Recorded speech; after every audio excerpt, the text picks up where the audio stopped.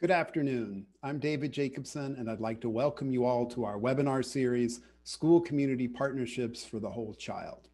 We're really excited about this webinar series. It's been a pleasure working with our partners, the School Superintendents Association, the National Association of Elementary School Principals, the Council of Chief State School Officers, New America, and the National Association of Early Childhood State Specialists and State Departments of Education. A big thanks to all of them for their many contributions. And we'd also like to thank the New America Communications team for all of their support. Narmada, you can display the slides now. We have a great lineup of panelists to share their experiences. They're doing innovative work all over the country. They're going to be sharing strategies and ideas and advice that we hope will be helpful to you as you serve children and families, both during the pandemic, but also as we transition out of the pandemic. We knew that either way the election went, there would be something of a reset in DC, and that this is a moment in time to begin rethinking what a comprehensive approach to improving early childhood and elementary school education and care could look like. And we think that one of the best ways to inform that rethinking is to learn from the experiences of the communities that are at the leading edge of doing this work. A quick word about who I am. You can, next slide, please, Narmada. I work at the Education Development Center, EDC, a mission-driven nonprofit organization focused on improving education, health, and economic opportunity. A big part of our work is supporting early childhood and elementary school education and care. And my work focuses on the kinds of school community partnerships we're going to be discussing throughout the webinars. Now I'm going to briefly set the stage for our conversation today and over the next few weeks. And I'll begin by saying, next slide, please, that I think we all have the conviction that in doing this work, our aim is to address the fundamental challenges of poverty and economic deprivation and the impact on young children's learning and development. 45% of US children under 6 live in low-income families.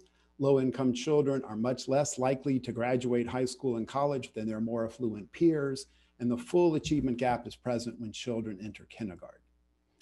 There is a consensus nationally among experts, among policymakers, and among the public that the best way to make significant gains in improving outcomes for children in low-income families is to start early. But it's also true that our early childhood systems are fragmented. Next slide, please. We have gaps between early childhood and our K-12 systems, gaps between education, health, and social services, and gaps between public and private programs. And these gaps constrain, they put limits on the potential of early childhood programs to eliminate opportunity gaps and achievement gaps. We know from decades of research that children need consistent quality each and every year of early childhood. Next slide, please.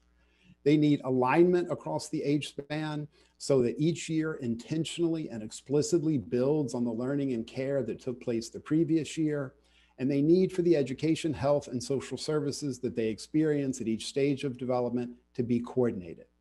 Yet due to the fragmented nature of our programs and services, too often children experience inconsistent quality, next slide please, gaps across the age span, and a lack of coordination at each stage of development.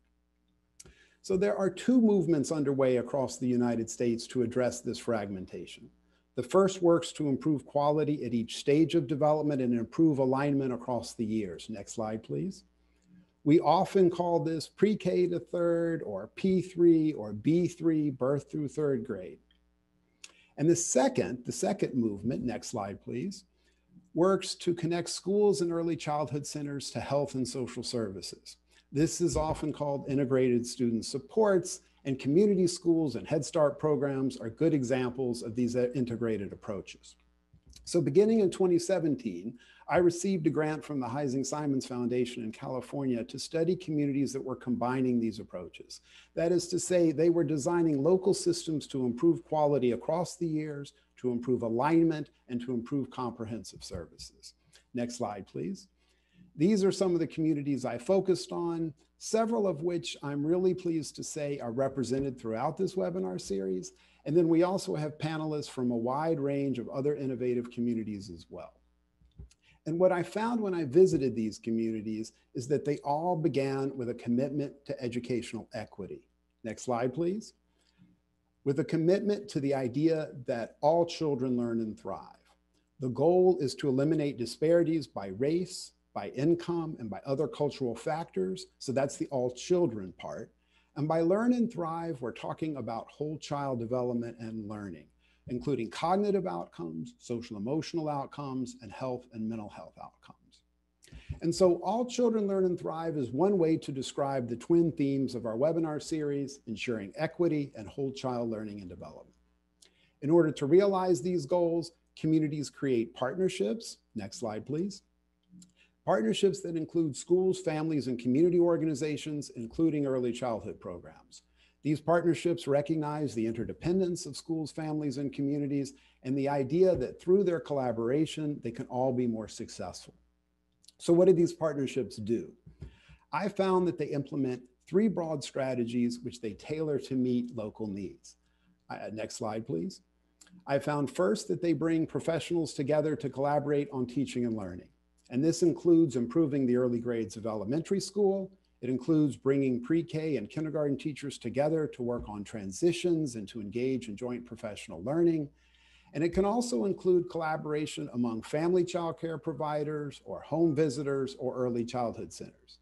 And this is the topic that we're going to delve into today, and I'll introduce our panelists in just a moment. The second strategy, next slide, please. The second strategy these partnerships implement is to coordinate comprehensive services. And in our second webinar, we will explore how schools and communities are better meeting the needs of young children and their families by organizing hubs of integrated services, connecting families to these services, and supporting trauma-informed practices. Laura Bornfreund of New America will moderate our second panel next week at this same time. And then in part through these comprehensive services, innovative school community partnerships significantly deepen their collaboration with families. Next slide, please. They go beyond random acts of family engagement by elevating family voice, creating new structures for meaningful input and participation, and by connecting to families early through school-connected play and learn groups and home visiting, all of which are the topics of webinar number 3. And Gracie Branch of the National Association of Elementary School Principals will moderate the third panel on December 3rd, the Thursday after Thanksgiving. And finally, it is critically important that these partnerships oversee the implementation of these strategies to ensure their success. Next slide, please. This involves creating leadership structures, developing focused plans, tailoring strategies to meet local needs, building the capacity to carry out these plans, and monitoring implementation and making mid-course adjustments based on impact. And it also involves growing the work to include more families and more communities, which in turn requires not only support from school and community leaders, but state support as well. And Edward Manuzak, the superintendent of Dundee Community Schools in Michigan, and the co-chair of the School Superintendent Association's Early Learning Cohort will moderate our fourth panel on December 10th. Next slide, please. I call this framework the First 10 Theory of Action, referring to the first 10 years of children's lives, and you can find a summary of it and other resources at first10.org. We're really looking forward to these conversations. And now I'd like to move to our topic today. Next slide, please. Collaborating to improve teaching and learning. And I'm very pleased to introduce our 5 panelists. Next slide, please. Nicole Beard is the principal of the Vivian Riddle Elementary School in Lansing, Michigan. Sue DeRisso is the director of Literacy and Title I at the Woonsocket Education Department in Rhode Island. Jason Sachs is the executive director of early childhood at the Boston Public Schools. Betty Underwood is the project director at Rewarding Educator Achievement and Performance Grant in Lansing, Michigan. And Mary Varr is the executive director of the Woonsocket Head Start Child Development Association. Thank you all for joining us. I have a number of questions for the panelists to start us off, but as we go, I'll invite you to enter your questions for the panelists in the chat, and I'll pose them to the panelists towards the latter part of our session. We'll begin by having our panelists share an overview of their work on improving teaching and learning. And I'll start with First School in Lansing, Michigan. First School is a school improvement model developed at the University of North Carolina, and it was one of the first school improvement models to focus on the early grades, pre-K to third, while also placing great emphasis on racial equity. So I'm really pleased to begin with Betty and Nicole and Lansing's use of the First School model. Betty, could you describe First School for us and share how it's been implemented in the Lansing Public Schools? Sure, thank you so much. I'm so pleased to be here today. First School is a collaborative model between public schools and university partnerships to improve the pre-K through third grade experience. Developed by Dr. Sharon Ritchie and her team at the University of North Carolina, the initiative originally focused on 4 schools in North Carolina and 4 schools in Michigan. This model builds the capacity of educators to address equity by questioning practices that impact children of color and those who come from less advantaged homes. Building on brain research with a focus on research-based instructional practices, the project is designed to foster classroom cultures of caring, competence, and excellence. Educators use new lenses to view and improve their practice. Through a process of collaborative inquiry, educators examine classroom observational data and reflect on areas of strength and areas of opportunity. The EdgeSnap tool, which identifies minute-by-minute experiences of students in the classroom, is used to collect that data. It focuses on activity settings, child engagement, and teaching and learning approaches. Childhood matters, we know, minutes count. We know that very small changes can make a big difference. A change of just 3% of time spent on a focus on literacy can equal to 12 minutes a day, 60 minutes a week, or 5.5 days a year. That's important. By arming themselves with research and data, teachers advocate for effective practice for their students. This supports an approach to early school experiences for children that make school a place where they find themselves smart and capable and knowing that they belong. First School provided a framework for the I Collaborate project in Lansing. Yvonne Kamal Kanul, who had worked with First School as the Michigan coordinator, came to the Lansing School District as superintendent in 2012. A district at that time that had a budget deficit, numerous schools in priority status, and a lack of coherence, vision, and direction. She restructured the district into grade span cohorts, pre-K 3, 4, 6, K6, and 7, 12, based on child development with a focus on instruction and built in the First School model. In an effort to develop coherence and a common language across the district, the I Collaborate initiative, which is a name that was coined by the principals in the project, was born. Through the lenses of caring, collaboration, and excellence, trust was built. Teachers became engaged in reflection on their own learning. I was the director of that project, and I had previously worked with the First School model and saw it was born in Lansing as I Collaborate. Each year, teachers are observed for a 2 to 3 hour time block in the fall by outside observers. We hire former teachers and principals using the EdgeSnap pre-K 3 and class 4 through 12 tools. Instructional process data from this non-evaluative observation is then shared at the individual level, grade and subject level, and school level during a professional learning day in December.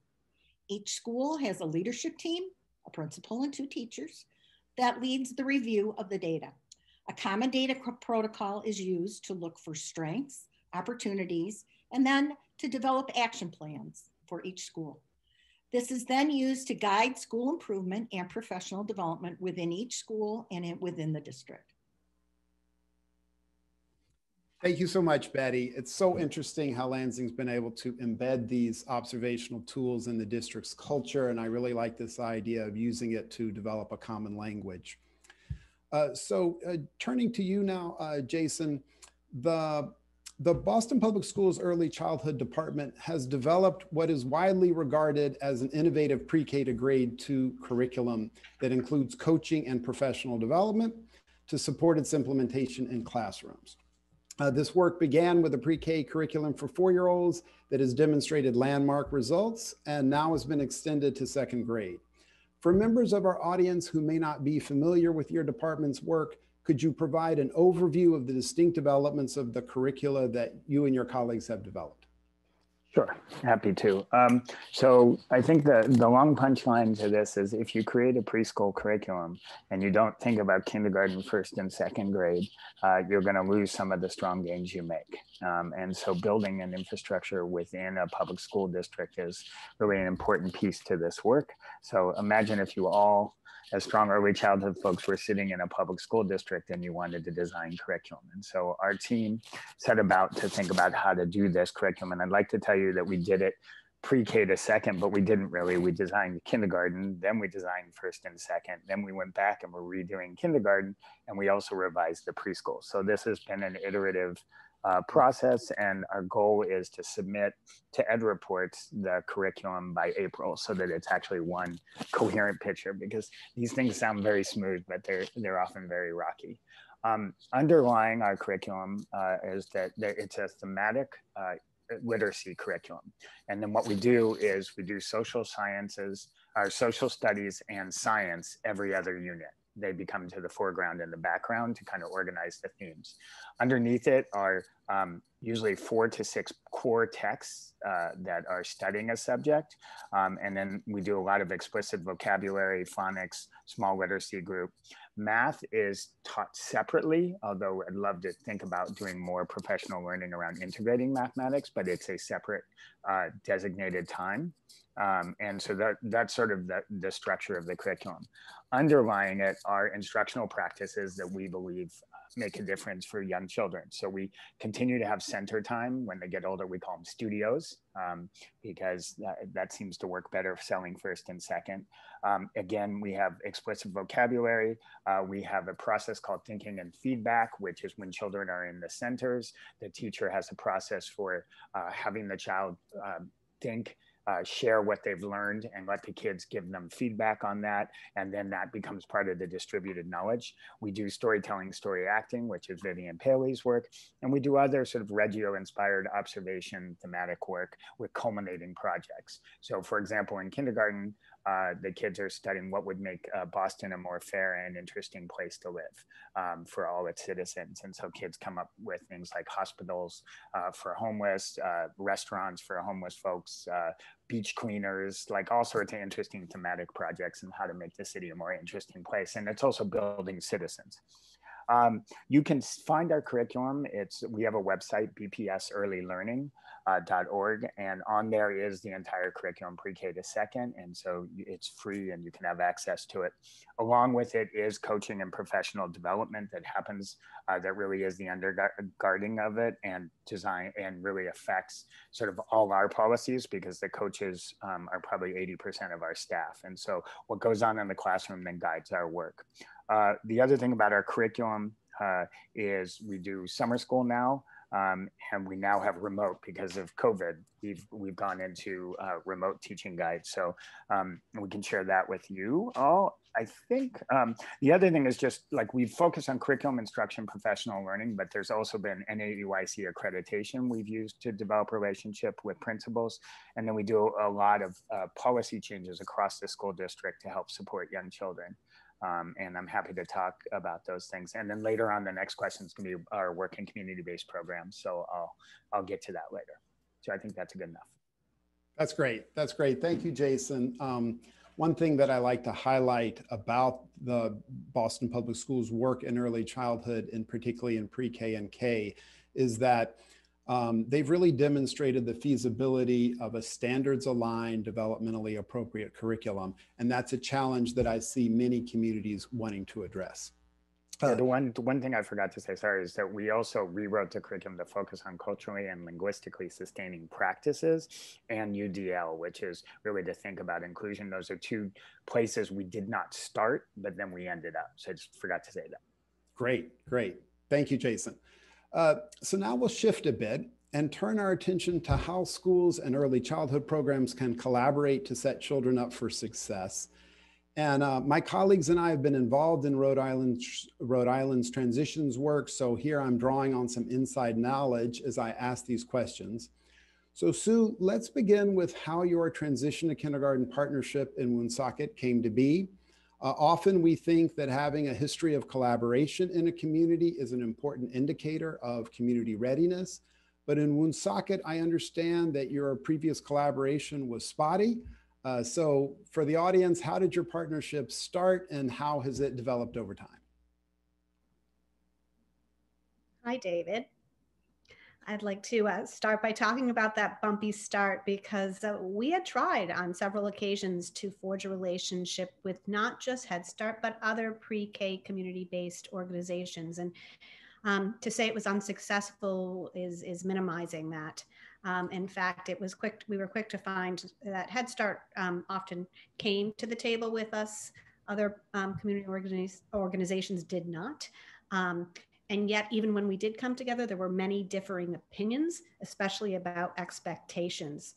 So we happened to separately decide to participate in the Department of Education from Rhode Island, their summit to transition to K from pre-K. And the first summit, we sat at separate tables, had no idea that Woonsocket Head Start was in the same room with the Woonsocket Education Department. And it was David who noticed that and said, aren't you folks in this together? Aren't you both from Woonsocket? How about if you sit together?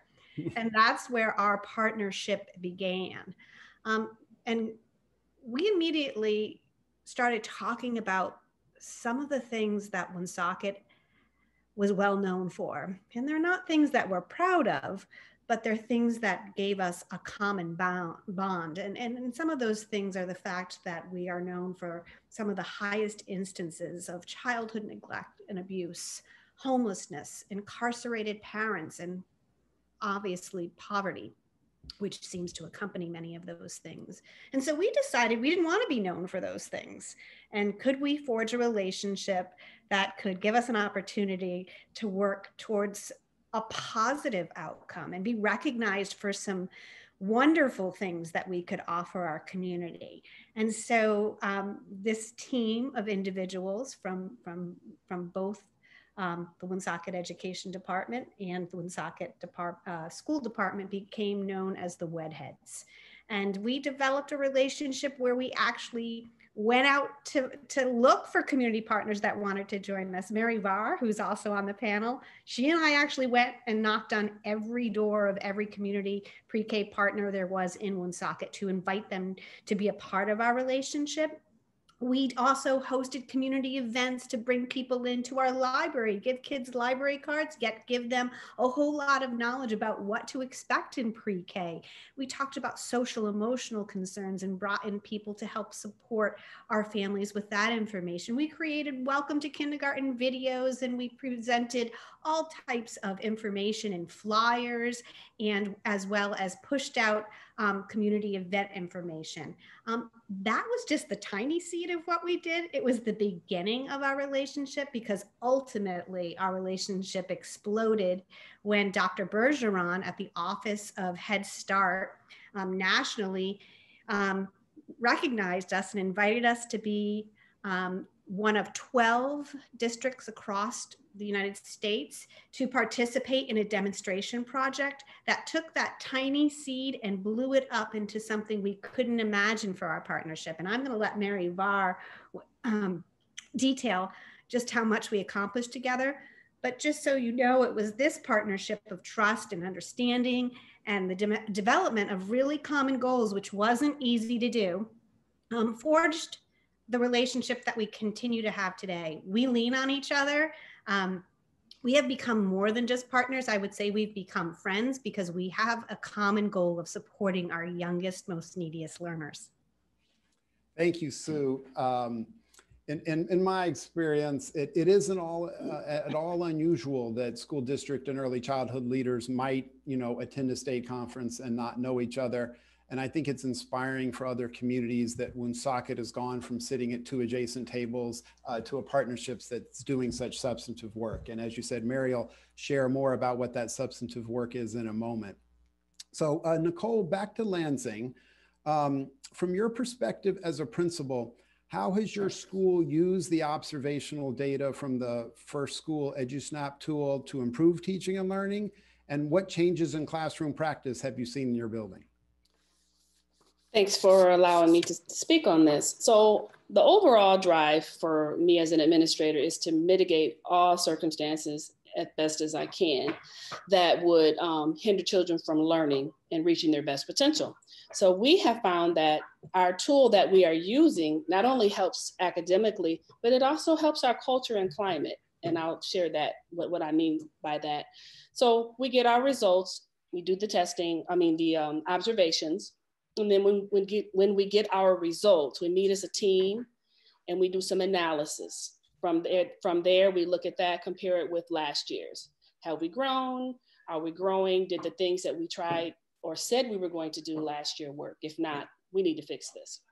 From there, we make a plan.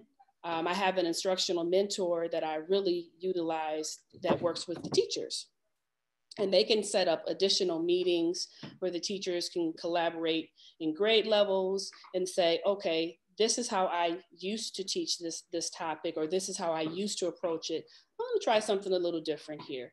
So as an example, our oral language and collaboration comparison data from 18 to 19 shows that we're doing something. It was pretty low. So we began to try to be more intentional about how we teach oral language and improve collaboration activities. And we would do things like keep a little log of what we're working on, or how many times we allowed student voice to be incorporated into the instructional practices. Again, the teachers would come back together and share how it went. We adjusted our lessons, and from our 18-19 data, it shows that there's an increase in school-wide student voice and providing intentional opportunities for students to talk about the content, not just to talk during snack time, but to talk about the content. And we're very proud of that. So we just want to continue to grow and learn from that. So if a child is allowed to share their voice regarding content, we felt, okay, we need to have the students share their opinions about other things regarding our culture and our climate. So we began to do surveys. We began to ask them about certain topics that we're teaching, certain things that they would like to have in the school.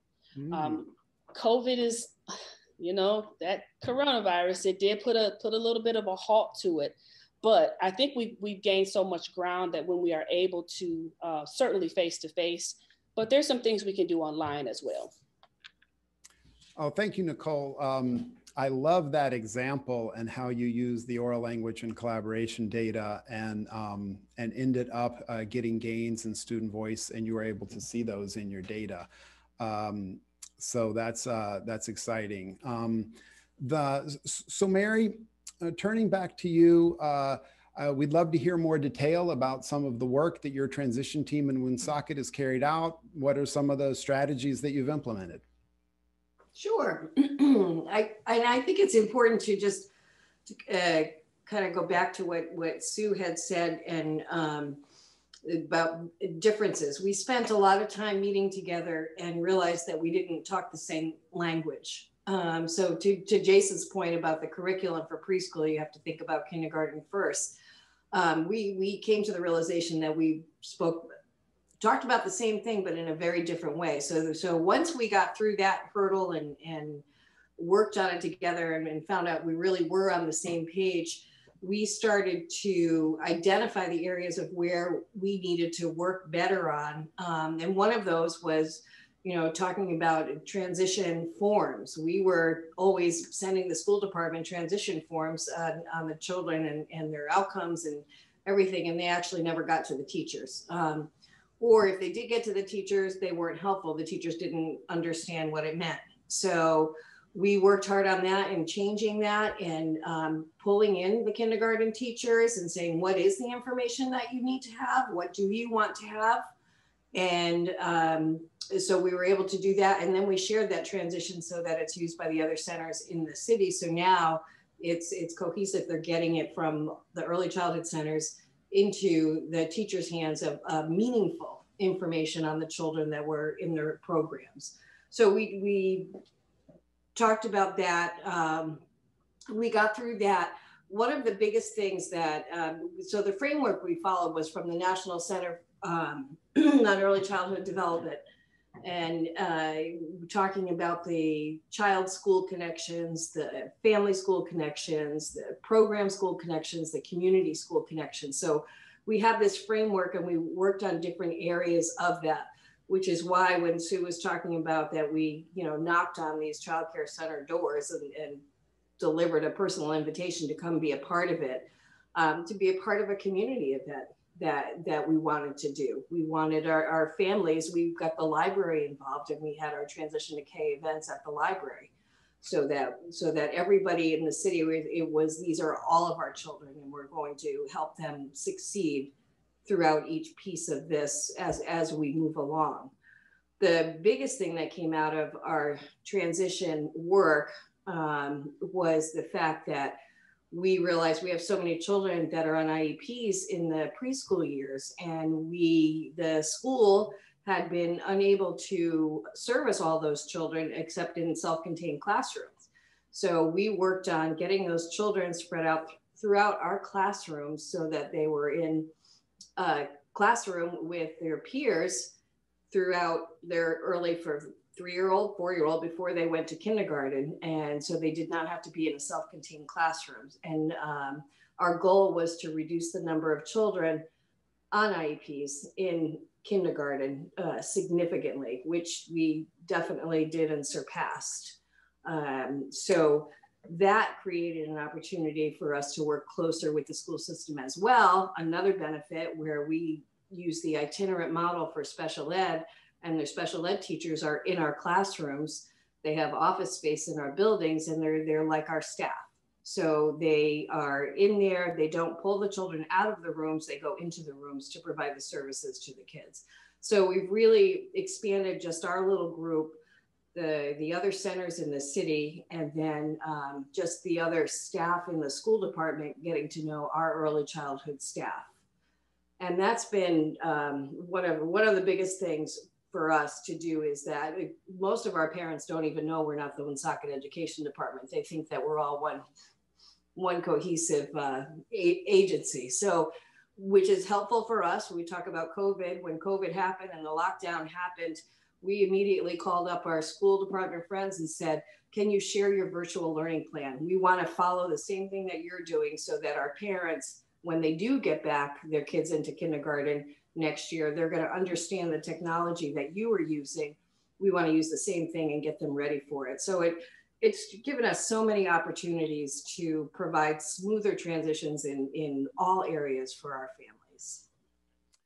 Thank you, Mary. So again, from 2 separate tables at a state conference, to collaboration on inclusion classrooms, collaboration on the itinerant model, and collaboration on your virtual learning during the pandemic. So exciting work. Mary mentioned the 4 types of connections in the documents published by the National Center for Early Childhood Development, Teaching and Learning. Narmada, if you wouldn't mind showing the next slide. There are 2 resources from the National Center that we have found very helpful in our transitions work that I thought I would share. And I think of these 2 documents as anchor documents for transition planning, and I thought I would share them with you. New America will make these slides available for those of you who are interested, but these are useful, as I say, anchor documents to help kind of guide this work. Thank you, Narmada. You can stop displaying. Yeah, thank you. So a quick follow-up for Sue. From the district perspective, what are the benefits of Head Start doing this work? And what do your district colleagues think of the partnership with early childhood providers more generally? Well, as Mary had alluded to, the fact that we're never seen as a separate entity anymore. We've become such partners that you don't know whose staff is whose. The fact that Mary has classrooms in our public school now, parents can't tell the difference between a Head Start classroom and one of our public school classrooms. And the same goes true with our employees that are in her centers. You can't tell who is a Woonsocket teacher employee or one of her staff members. We've learned a lot to lean on through leaning on each other. You know, as Mary mentioned to you, yes, we benefited immensely from having her provide more opportunities for kids that previously wouldn't have had preschool opportunities. But in addition, when the pandemic hit and we were able to say, hey, here's what we can do for you. Let us train you on distance learning. Let us show you our platforms. Let us show you our strategies. Let us show you how little learners can learn electronically. We just kept finding an ebb and flow. So they are a welcomed part of our community. And if I were to say one way that our partnership was most recognized was that our governor in her State of State address actually recognized our partnership after having come to visit one of Mary's centers in our team. And she recognized us for our efforts because 50 children in Woonsocket, a very needy community, had opportunities to attend pre-K last year that would not have had that opportunity had it not been for the relationship that we forged. Thank you, Sue. No, that's a great example. I think to be called out by the governor like that is a nice touch. Jason, turning to you along the same lines, your department has shared its pre-K curriculum with community-based preschools for many years. You have a lot of experience with this while also providing coaching and professional development. Could you share with us the rationale for this collaboration, how you've gone about it, and what you've learned from doing it? Sure. So we have about a quarter of our preschool now for 4-year-olds is in community-based programs. And what we did is we knew that the staff would have we basically required staff to have bachelor's degrees. We'll pay them the same starting salary as a Boston Public School teacher. They're to use our curriculum and receive coaching and professional learning. We've created a new thing called an equity fund, which is programs can apply for comprehensive service funding above and beyond what we've given them. We've also given them money for family outreach coordinators and other comprehensive supports. And we're now doing a pilot where we're trying to figure out how to do special education services or serving students with disabilities in community-based programs to expand inclusion. I would say that it's been a long growing process. We started with a pilot, then we had the preschool expansion grant. And then when the preschool expansion grant left, the city basically kicked in trust fund money. So this is all city funded to pay for these universal preschool slots. And the argument was, A, we destabilized community-based programs when the public schools just said, hey, we're offering free preschool.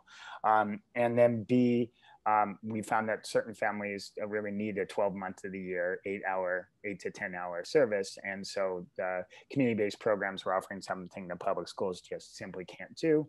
We also got we ran out of room in the public schools. So I think that this has sort of forced a good collaboration. I would say that we've been successful with the curriculum, the coaching, when a couple of things are aligned. So one is the community-based program has to be invested in actually implementing the curriculum. And often we found that that might be fine for a teacher, but if the director is not supported, or if the director and the executive director of the agency are not aligned. So we've done a lot of work. We have monthly meetings with executive directors and directors separately. And then obviously we do classroom coaching. So those structures need to be aligned. I think we've also found that there's still, even when you provide salary money, there's still a fair amount of turnover. So we've really started focusing more on directors so that when that teacher leaves, the director has the knowledge, and also just building director capacity in general, similar to principals, early childhood, observation and feedback, thinking about the curriculum, look for supports, those are all huge. I think another thing in community-based programs that's been a challenge and an opportunity is there's no planning time in community-based programs. And so building an agreement with community-based programs for coaching and planning time is a huge structure that needs to be thought through better. And then, we really have had to differentiate our supports program by programs. The Head Start has its own system, but most community-based programs are small agencies and they don't necessarily have all the support. So really differentiating that partnership has been a growing place for us. And I would say, where we're going to grow more is with director supports to create the kind of space for instruction to be focused. The other thing, lastly, is community-based programs doing a lot less math instruction than the public schools. So really thinking more clearly about, what does mathematics instruction look like, and what the professional learning needs to be, and then the support in that area. I'd say those are some highlights, but there's plenty more. Yeah, no, it's clear that you've got a lot of experience doing this, and I know that other districts considering working closely, with community-based programs can, learn from that trajectory that you just described. And I also know there was a lot of interest when you mentioned that it's the same starting salary. So I'm sure we'll have some follow-up questions there. Betty, Nicole mentioned that some of the changes that she mentioned some of the changes that she's seen in her school. Could you talk about some of what you've learned from Lansing's use of observational data district-wide? Absolutely, David. We've learned a lot. The analysis of the data at the school and the district levels has given us the opportunity to look at our instructional policies and practices, such as inappropriate transitions, arbitrary rules, behavior systems, and actually the way we deliver instruction. It's guided our professional development at the school and at both the school and the district level. Through using the EduSnap tool over the past 7 years, we found a significant increase in 2 predictors of success across the district. As Nicole mentioned, oral language and scaffolded instruction, which combined together provide student voice. Oral language has increased 3% or 12 minutes a day or 6 days a year over the course of the entire district since we began the project. Scaffolded instruction versus direct instruction, where students are reacting and teachers are working with students, has increased by 9%. Or 16.2 more days per year. And we're excited about that. And we know that when teachers are talking, children are not. And as we move from a culture of silence to more talk, this develops the identity and supports cognitive development of students and increases relationships between teachers and students, and kids are actually more motivated. And it's led us to ask, how do we ensure that all students in every Lansing classroom have equal opportunities to a language-rich environment where voice and thinking are valued? So we've made a focus on that. 2 years ago, we began focusing our efforts on student voice. And we know that changes in intentional practices cause students in the majority of our schools to get closer to the goal of them doing the talking for at least half of the time. Nicole's school and several others experienced this almost doubled the amount of student voice between 2018 observations and 2019 observations. And we celebrate these. We share these kinds of things with our central administrators. We share them with other principals, with other teachers, and we collaborate together. We know that this is key to the equity and closing the opportunity gap for all kids. So if all kids have access to high quality instruction, we really can close the achievement gap. So through looking at our data, we found areas to connect teachers so they can support each other. And I want to go back to the pre-K kindergarten teachers. As we know, there is a huge disparity, as we've all talked about this right here in this webinar, in the way that activities are structured. We found, whole group, small group, the way that content is delivered and how much choice and collaboration is happening. There's a big difference. And our pre-K and K teachers work together and learn from each other. We've also made connections with our Marzano evaluation tool. We connect conditions of learning and the concepts of student voice. While the iCollaborate data and the tool is non-evaluative and the Marzano tool is evaluative, they do map onto each other, the elements that are evaluated, and gives the teacher a method for self-reflection and a way to improve. I really believe that we have truly built a culture of mutual respect and collaboration and trust in our district. We took the focus off the analysis of achievement data And we concentrate now more on reflection on the instructional process data. Teachers have taken control of their own professional learning, and they really display a confidence to explore new challenges. This is very evident now as we are in a total screen-to-screen environment and have been since the beginning of the year. Principals and coaches have shared that teachers are collaborating together on how to improve their instructional practices in that Google Classroom or in a remote setting. Thank you, Betty. So interesting that some of your schools have doubled the amount of student voice. Really impressive. And one of those was Nicole's. So a quick follow-up for you, Nicole. What are some of the challenges of using observational data to improve teaching and learning? And I'm wondering if you have advice for other instructional leaders, other principals on how to overcome these challenges. I think the two areas that were posing a challenge for us would be funding and the ability to do the observation more than once a year. And the second issue would be just getting your team to be on board with it and find value in this process. Because some of them will say, well, we're only doing it once a year. What's that going to teach us? It's going to teach us a lot. I mean, we may not have beginning of year, end of year, but we can go year to year analysis. And just the whole process of looking at the data and working together and collaborating, I can't stress enough how much that just tightens up your core of your instructional team.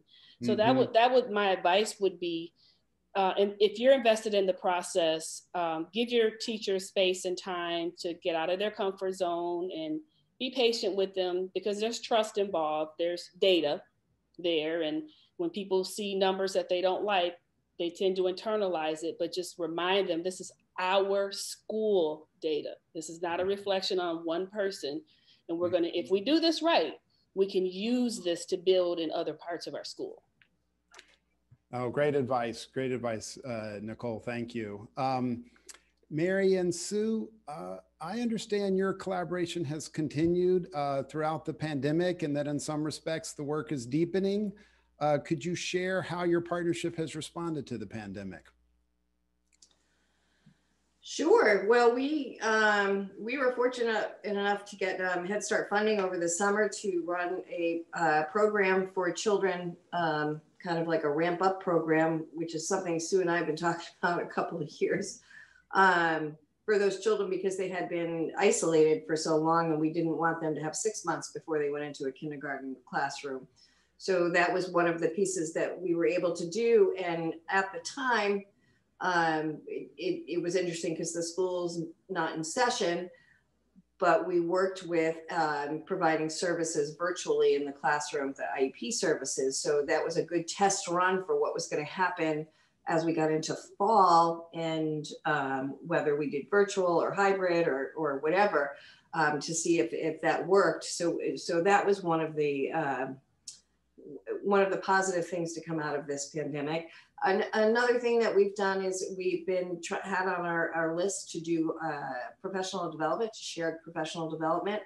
We were fortunate in Rhode Island that the preschools were able to access training in professional development and conscious discipline. We also, as an agency, had got some of our staff trained in it so that we could do it. And we purchased the virtual training. So we actually had our first joint virtual professional development and conscious discipline last month, which was fabulous. And what I had learned previously before we did that was that the school department had also been providing conscious discipline, professional development for first and second, I believe it was. So now what we're trying to do, again, is the same message everywhere. And that, so we have the same language so that our children, when they're 3 and 4 and 5 and 6 and 7, they're hearing the same message from all of us. We know that we have a very, very high rate of people with mental health issues in our city. We have addiction, and Sue had mentioned some of those before. So conscious discipline is one of the ways that we felt we could come together and work together on helping those children improve their social emotional skills. So that was one of them. Another one that we've done, I'm not sure if you've ever heard of Circle of Security. We wrote some grants, and we have some school department staff that are going to be getting trained in being facilitators for Circle of Security, so small parenting group support. And we have other community agencies in the city that have already been trained in that and had already, prior to the pandemic, been holding Circle of Security sessions. So the goal is really to get the whole community involved, and that we're one message, and we're one big support system that we can do this together. And I think that we've made a great start with our work with Woonsocket Education Department. I love hearing about the pre-KK collaboration around conscious discipline and the community-wide collaboration around circles of security. So we've got a number of questions queued up from our audience. Last one from me, and this is for Jason. So Jason, I know that Boston is participating in a major study of the efficacy of your pre-K to second grade curriculum.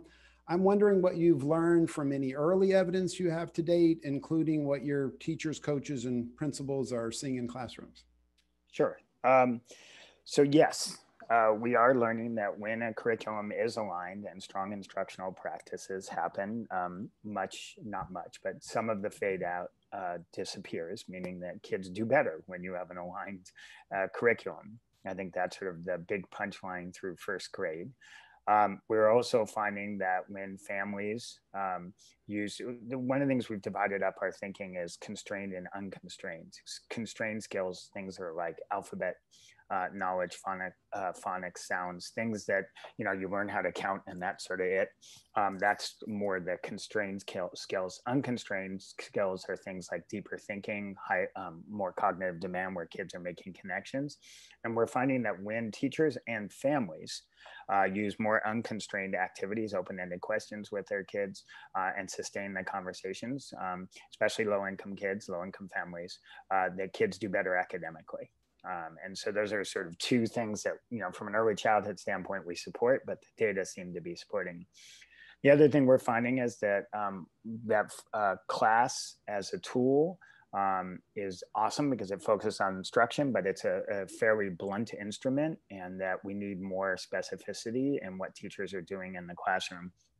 We've developed a fidelity tool by way that looks at the components of the curriculum and specifically the level of what the teacher is doing at a much more fine-grained analysis. Our fidelity tool is something like 17 pages of observation, and it takes an hour observation, but it's focused specifically on the instrument, on the curriculum implementation. And so we're finding that when the curriculum is actually implemented well, then kids do better. So I think just having those tools are really important. So those are some of the sort of the big findings. And I would just say, it has been great. Our coaches do the fidelity tools, fidelity observations, and we've also, they don't do their own classrooms, but they do one another's classrooms. So that's really helped us build sort of a common language around what our curriculum should look like. And then just in general, just being able to like fine grain and get specific has been a huge difference. So I would say do a longitudinal study. It's really important. And the data are I think, they're getting published pretty widely. So that ought to tell the relevance for people afraid of, publish and perish. Can you just study real school, real time? I think the answer is yes, you should be doing these research partnerships in school districts if the school district lets you do it. But I would say that's been, another kind of big thing is like when most early childhood studies, they try and track kids throughout the district, throughout like the state, and there's too much spread. And so it's nice when a school district can actually study itself and learn. So I would say these partnerships are really important. I look forward to seeing that data continuing to come out, but it's exciting to hear about your progress and what you're seeing so far. So we've got a lot of questions. Our conversation has generated a lot of good questions from our audience. And Nicole, I'm going to start with you. And we have a question about who does the analysis of the data that you collect? And the answer may be Betty, but we're interested in, who does that analysis and how's it presented to teachers? You use graphs, you know, and is it to all the teachers in your school? Yes.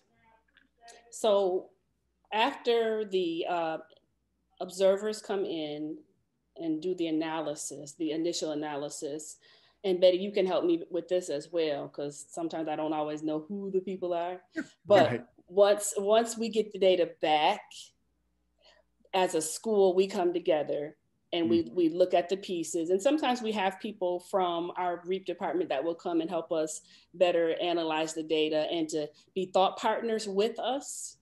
So it is a school-wide effort. And I'll let Betty talk a little bit more about the actual observation team. Sure, Great. sure. We have, well, we have 6 observers that go into various classrooms, and then they use the tool, and that is a web-based tool. And then that data is then, we have a coordinator, and that coordinator then takes and the graphs are created. We work with staff through EduSnap, and we create graphs, and then each individual teacher is emailed their own particular data. The data is aggregated at the grade level and at the school level and at the district level. The school level is then shared with the schools the first week, usually the first week in December. And then our professional learning day of that particular month is devoted to working on the analysis of that data with a data protocol that we've developed. And we develop a kind of a customized PowerPoint for schools to use with basic ideas that address the elements of that. Mm-hmm. Thank you both, Nicole and Betty. And we have a question for I think this is for Mary and Sue, and it's, are school system teachers and Head Start teachers paid the same? And are Head Start funded children and school system children in the same classrooms? I'll turn it over to you. Well, I'll start with the payment, and then Mary, you can talk about how the classrooms are comprised. But no, we have a different teaching contract. In fact, when we first met, we had lots of program implementation problems because our teachers were on work to rule. So all of the work that we wanted to do, Mary and I and the rest of our team really had to be done very carefully, and because we couldn't get teachers to participate in that. So no, that piece is different. Mary, you want to weigh in about the classroom? The children in the classroom? Sure. Yeah, and I do want to say that no, our teaching staff do not get paid what public school teachers get paid. That's one of the inequities of the early childhood field that we have to keep working on always. And but so our classrooms have children that the school department has identified with IEPs. So one of the really cool things about our partnership that we have is that we've created agreements with our families and the school and our agency, so that when we get information about a child enrolling in one of our programs, we can share that information right away with the school.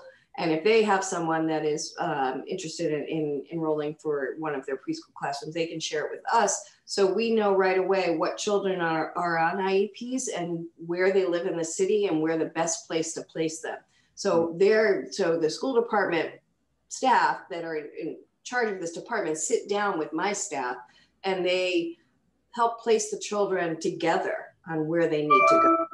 And that has just been fabulous. So they know where their children are from, before they walk in our doors, and it's the same for us. So they're shared. They get their service. The children that are on IEPs are in our classrooms. Really, really nice example.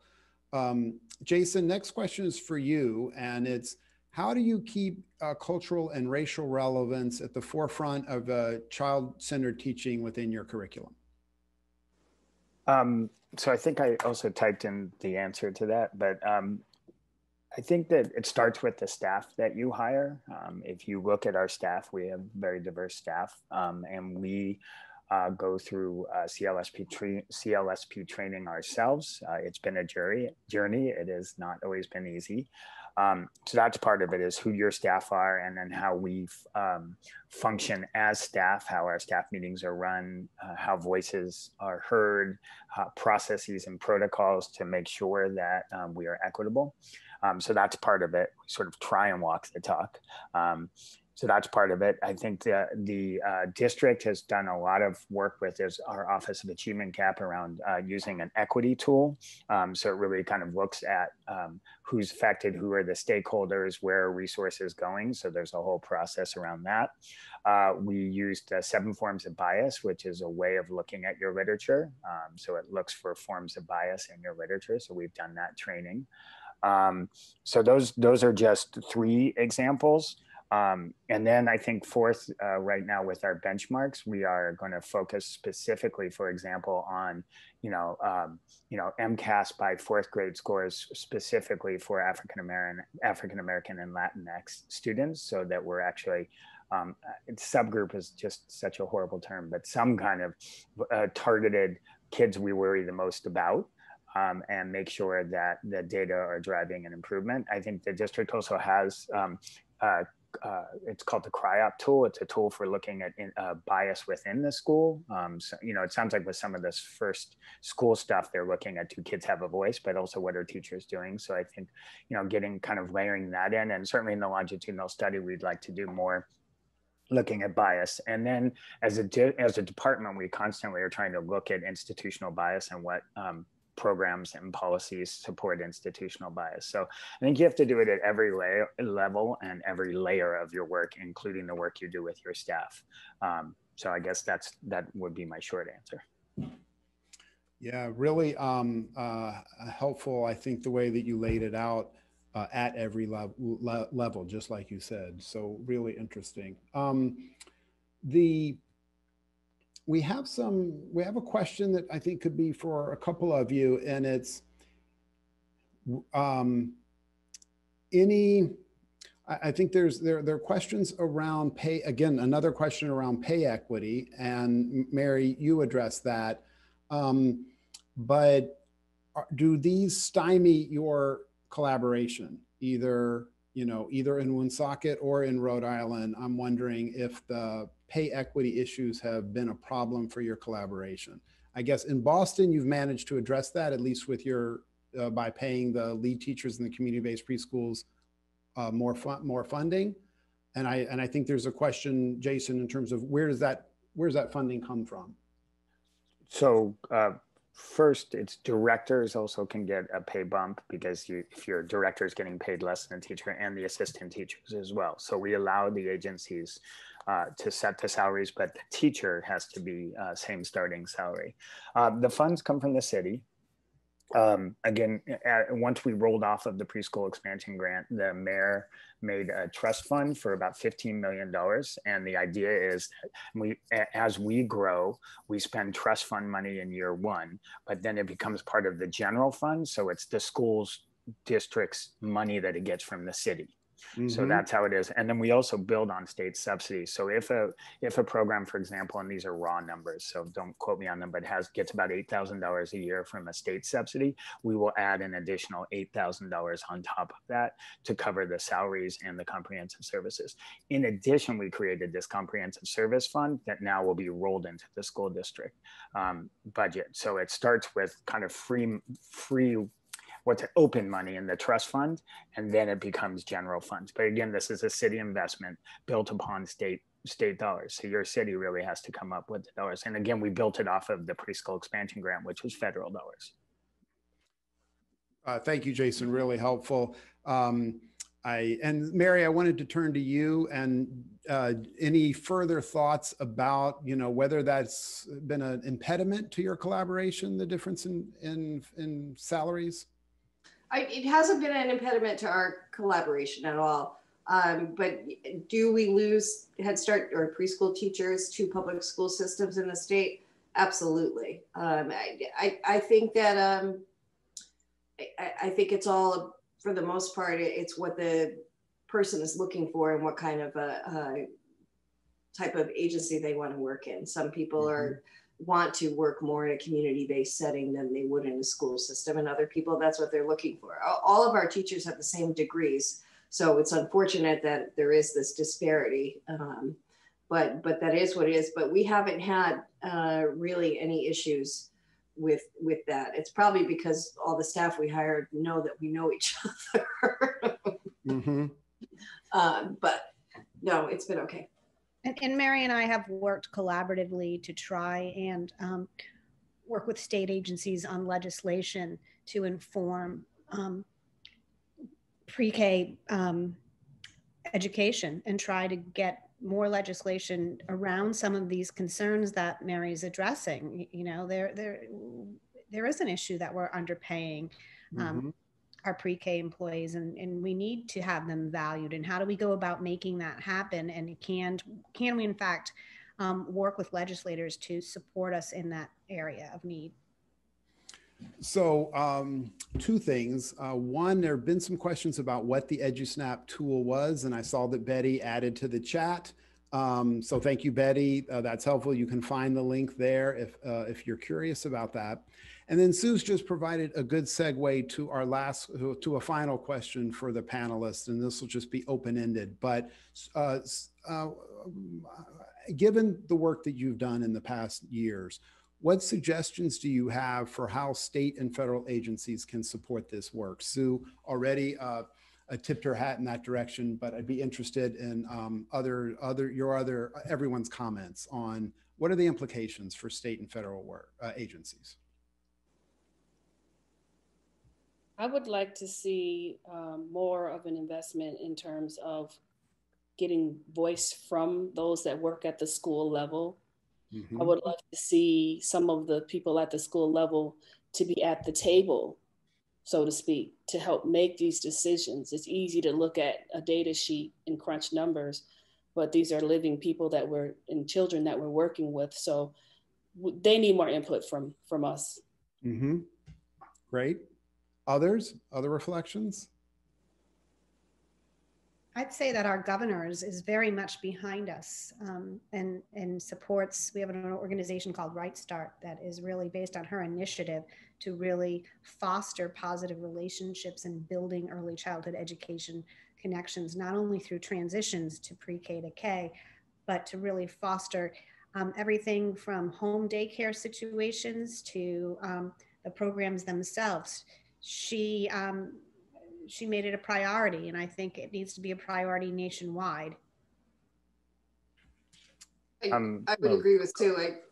I would agree. I think it's you have to be out there in organized groups and advocate and have your data, have your information, and be able to share the right message with the different groups of people, and to be able to make that change. But it's everybody can play a piece of it, from the Chamber of Commerce to the Department of Ed to the Senate Finance Chair, like everybody. And we just have to get that word out to them, the importance of it, which I would hope that with the state of this pandemic, that would be more obvious than it ever has been before.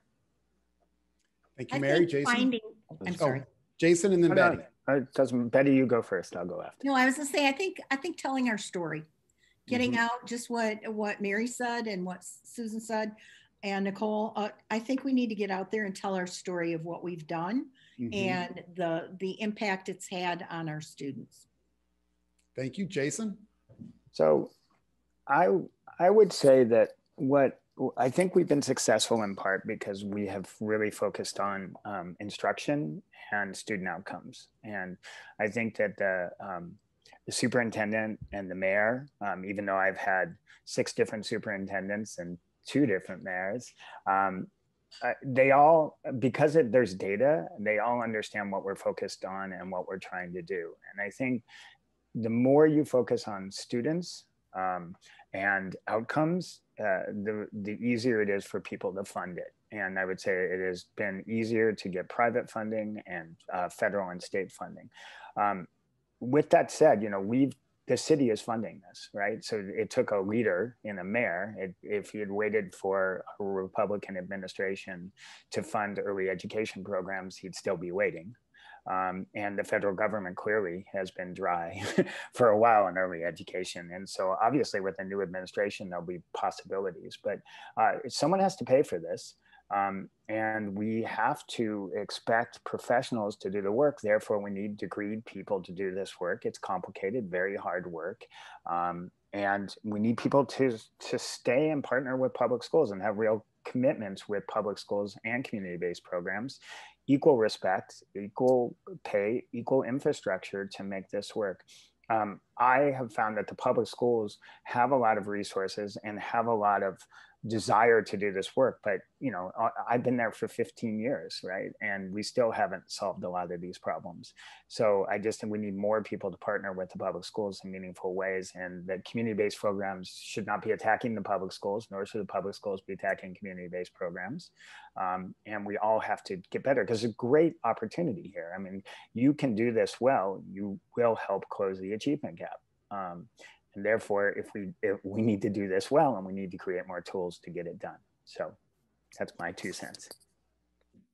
I want to thank all of our panelists today. It's been a really interesting conversation. I think you shared really valuable lessons that I know our audience appreciated. So thank you to you. I want to thank our audience. I want to thank New America for their support, and all of our partners. And Narmada, if you would show our last slide, I invite you all to next week, our second webinar on coordinating comprehensive services. And we look forward to seeing you at our future webinars. Thank you all so much.